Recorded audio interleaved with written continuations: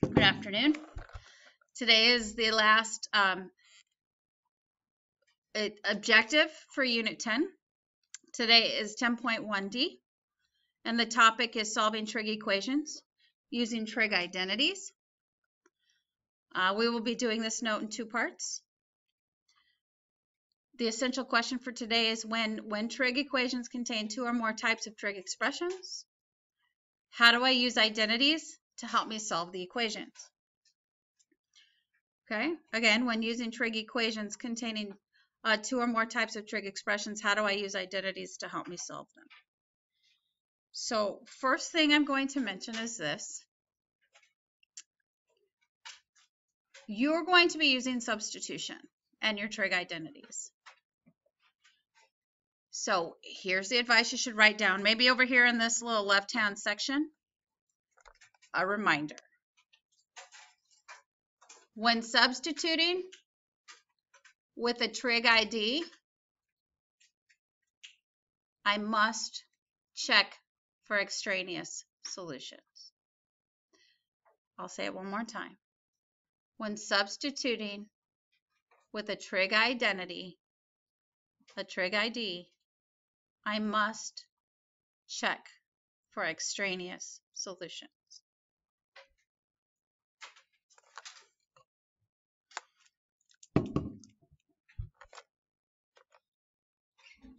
For example, say I have don't write this down, just watch.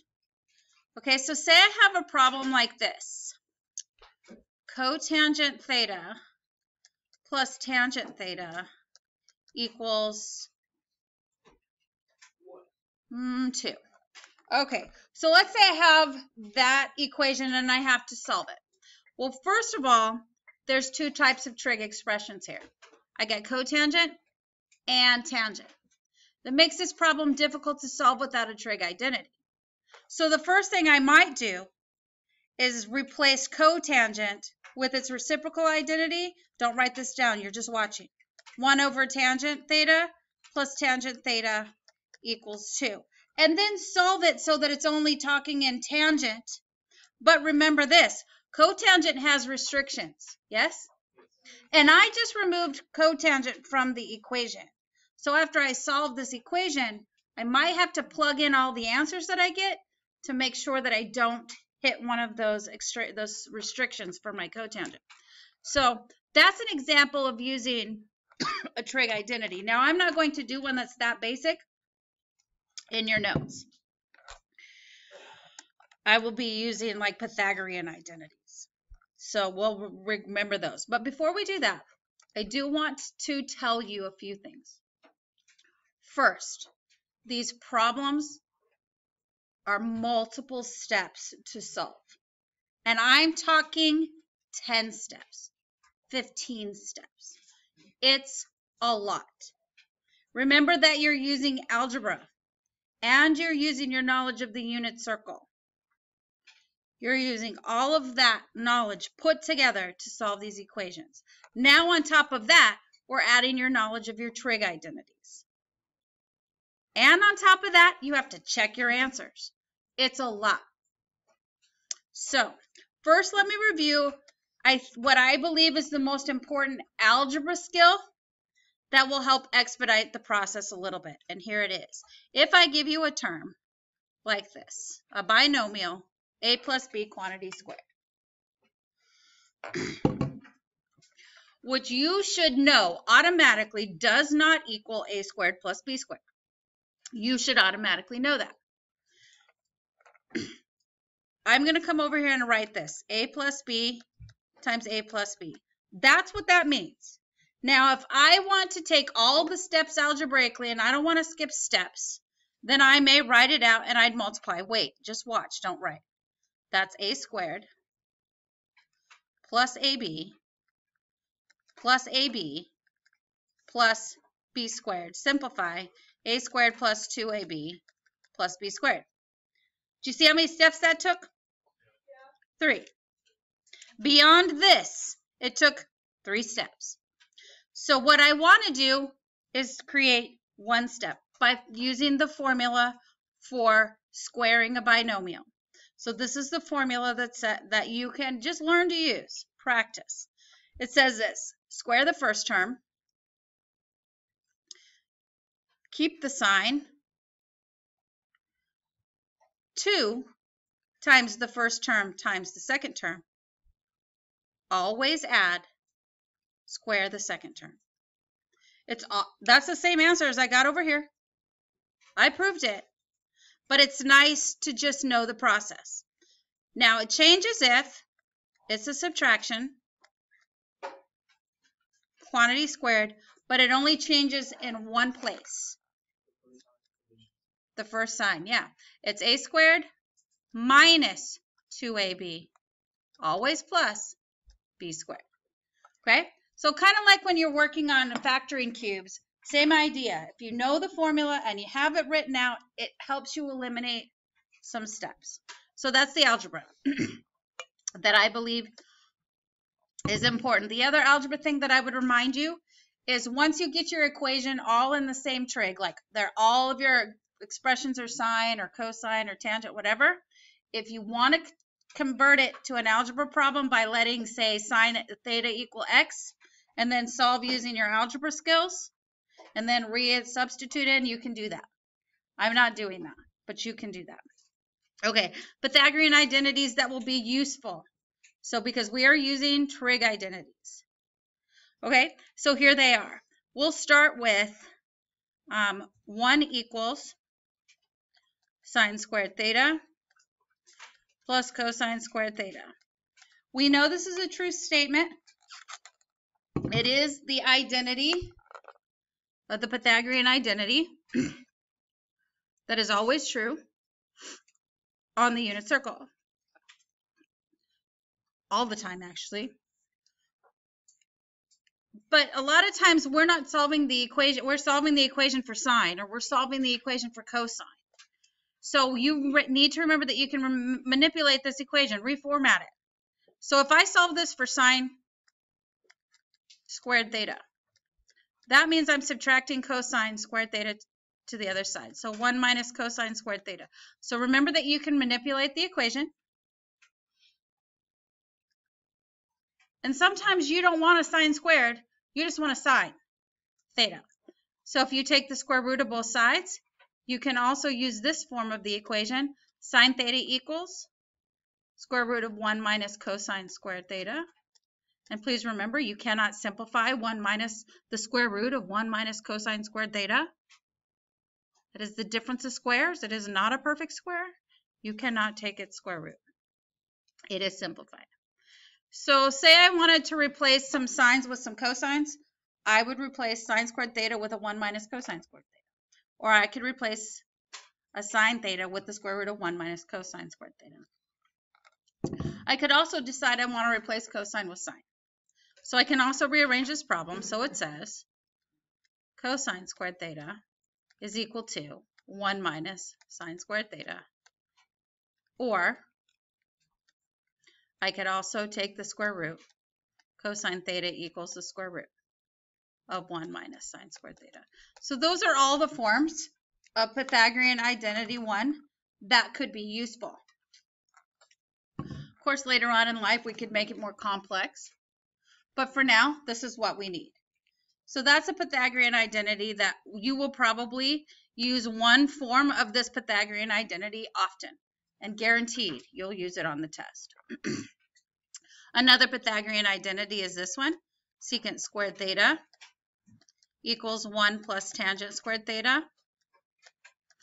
God bless you. Well, this is Pythagorean identity 2.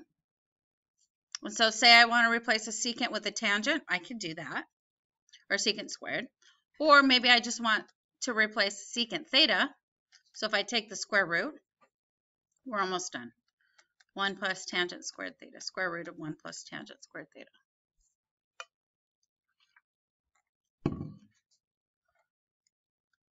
But say I don't want to replace secant with tangent, I want to replace tangent with secant. So I could also solve this equation or reformat this equation so it says tangent squared theta equals. That would require me to subtract 1 to the other side. So that would be secant squared theta minus 1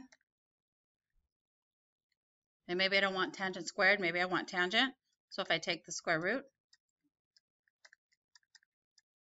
of both sides, I get tangent theta equals secant squared theta.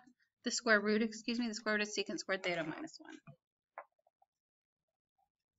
1. Of course, there's one more, and I'll write it down, and then you will write the other 3 forms. You can just pretty much mirror what we did for Pythagorean identity 2. Here's Pythagorean identity 3 that says this: cosecant squared theta equals 1 plus cotangent squared theta. Remember, cosecant goes with cotangent. Okay, so write the other 3 forms quickly, and then we will do problem number 1, and that's it for today. And we got to move quick because we have 7 minutes left of class.